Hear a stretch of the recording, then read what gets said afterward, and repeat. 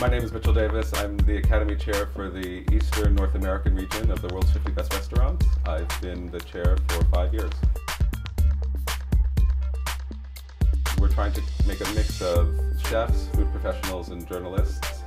And I'm looking for people, not so much whose opinions I agree with, but actually who I know travel around and who have opinions.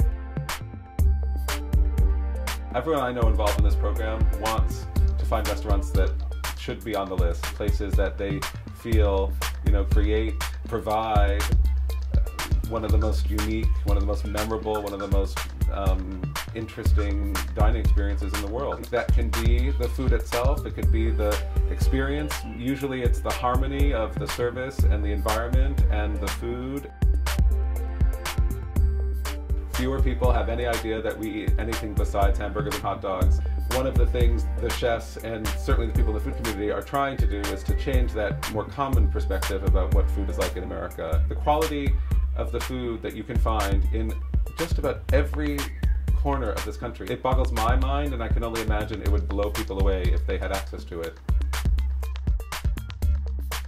One of my favorite places for a hamburger is probably the most famous steakhouse in New York, Peter Luger.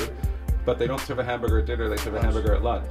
And when you're dealing with large primal cuts of meat, of course, you have a lot of scraps left over. And when you grind those up and make a hamburger, that's a pretty delicious hamburger.